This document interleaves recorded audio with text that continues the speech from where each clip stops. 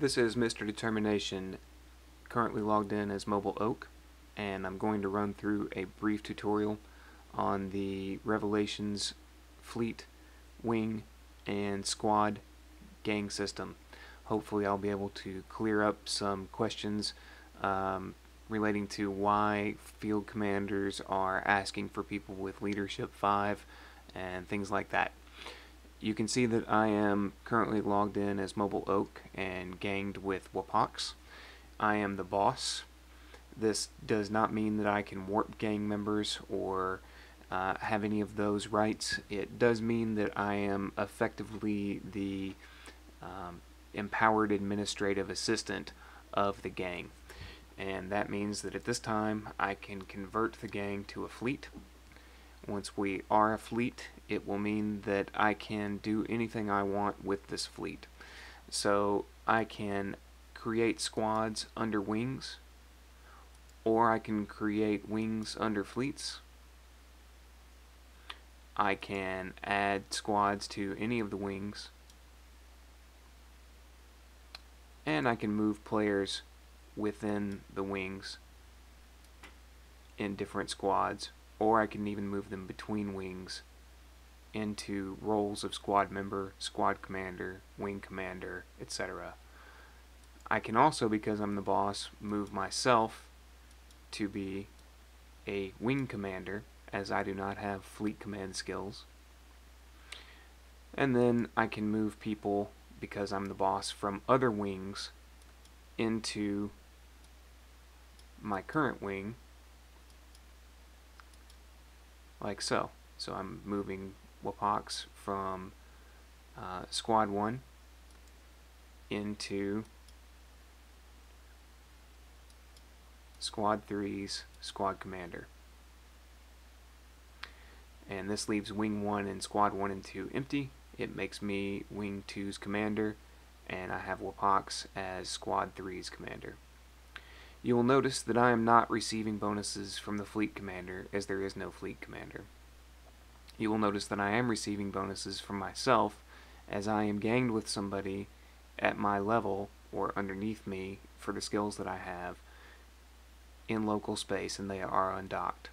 If I could make myself a member of Wapox's squad at the same time with another character, you would see that I was receiving bonuses from Wapox if he had a high enough leadership skill, and we'll get into that in just a second. And I'd also be receiving bonuses from Mobile Oak, as Mobile Oak is a wing commander. So for just a moment, I'm going to move myself back up to Fleet Command, and we'll move Wapox back to where he started. Just a member of Squad 1. And you will see that nobody is receiving bonuses here. If I move myself down to the Squad Commander of Squad 1, you'll see those bonuses kick in again. So Squad Commanders can warp people around that are in their squad, Wing Commanders can warp people around that are in their wing, and Fleet Commanders can warp everyone around from the whole fleet.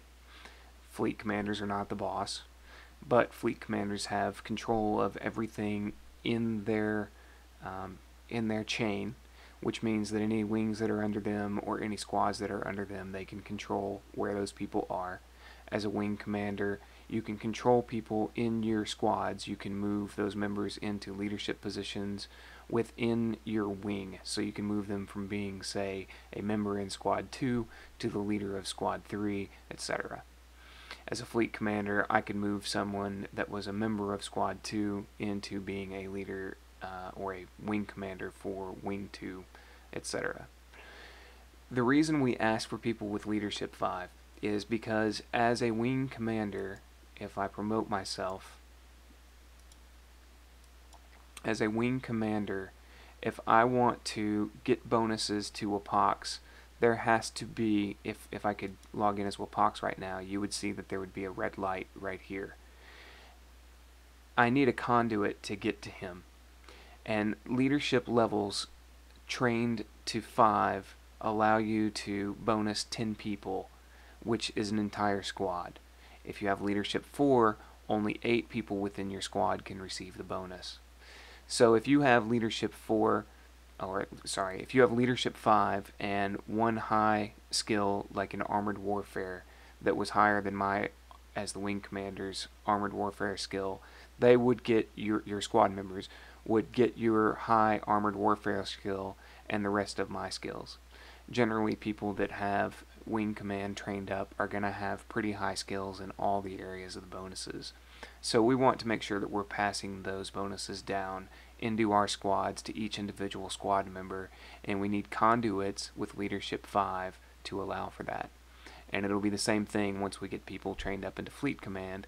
They'll be looking for people with high wing command skills to be conduits to larger groups of people to pass those skills down to squad leaders with leadership 5, etc.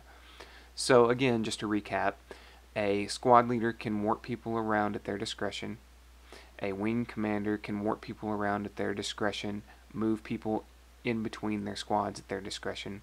A fleet commander can warp the fleet around at his discretion and move people around within any of the functions of the fleet at their discretion. A boss can't do anything except for move people around the entire fleet at their discretion.